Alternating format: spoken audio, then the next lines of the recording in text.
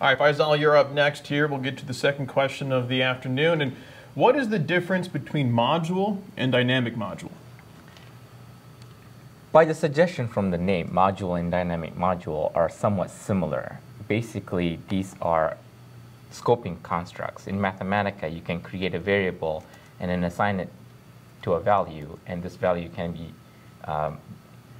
repeated everywhere the variable shows. Module allows me to recreate the variable of the same name, but prevent it from inheriting this global value. Similarly, any changes that I make inside is not going to be passed on to the global value. So module and dynamic module both work in the same sense. But as the name indicates, dynamic is the difference. The difference is how they scope this variable locally.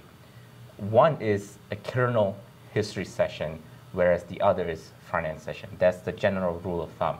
And anytime you try to do something with dynamic, and you want to scope your variables, most likely dynamic module is what you are interested in. Module is more for evaluation purposes, not for dynamic purposes. Let's go ahead and see some concrete examples here. So module, the way it localizes its variables, and you can actually see the form that the kernel maintains for that matter versus dynamic module is slightly different. So if I try to create a dynamic in here, let's say with a slider, which will vary my value of x,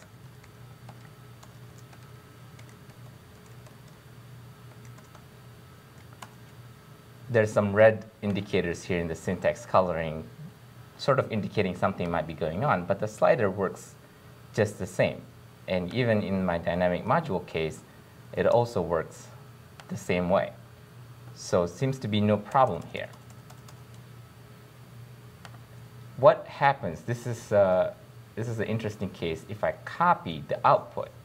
So I create a duplicate of my module slider, and when I move one of these new sliders, you see the other sliders also moving at the same time.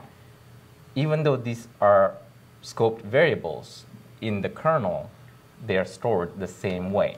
So both of these are dynamically linked. As opposed to copying the output from my dynamic module, if I duplicate this output, because of the way it localizes the variable, it is now localizing this independently because of the dynamic module. So this is a fundamental difference between module and dynamic module. And also, like I've been saying, module stores its variable in the kernel. So if I happen to quit my kernel session, in essence, I've lost that localized variable in the module. So now my module slider is not going to be very responsive. But my dynamic module is still responsive. What this means, I can save this notebook, send it to somebody else that obviously is not sharing the kernel history with myself, and they'll still be able to interact with any interface examples that I use. There are more examples such as this in our documentation center.